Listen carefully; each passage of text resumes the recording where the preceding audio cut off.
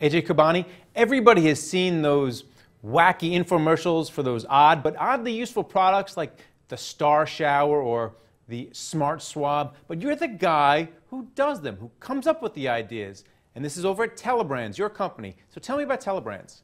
Well, I started TeleBrands 33 years ago. It's been very successful. Started with my life savings of $20,000. This year we'll sell over $1 billion worth of consumer products, with products like the Star Shower.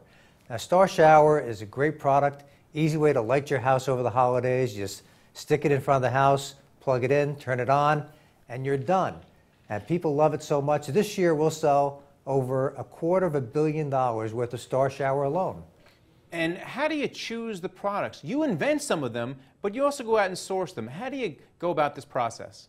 Well, it's really a culling down process. Like we look at 1,000 products a year, and we select about 100 that we test market. We test market by shooting a TV commercial and putting it on the air and see how many people respond.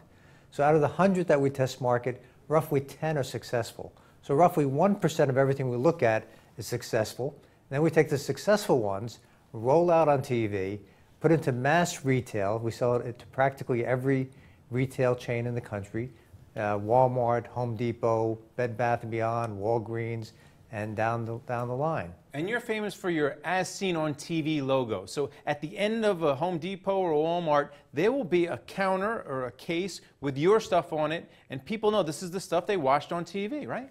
That's right. I came up with that red as seen on TV logo. I have to tell you, honestly, I don't own the logo. I put it into the public domain, and that helped to create an industry. It's now called the as seen on TV category at retail. If you walk into any retailer, Walmart or Walgreens, they have an as seen on TV section. And some accounts have an as seen on TV aisle, just like a cough and cold aisle. It's called the as seen on TV section, and we're not the only vendor. There are a number of vendors that supply to the as seen on TV category. You can't have an industry with only one vendor. And now people are watching less TV, you're hearing about cord cutting. So talk about how TeleBrands works on the web. Okay, well, we have microsites for every single product. We advertise on the new media like Facebook and Instagram to drive people to the website. So we're adapting to the new media and the cord cutting. We've also started a great new website, e-commerce site called bulbhead.com. It's on our package here, bulbhead.com. I love it. And that's a great way for people to buy all of our products, and also a way to identify products to advertise on TV and put into retail distribution.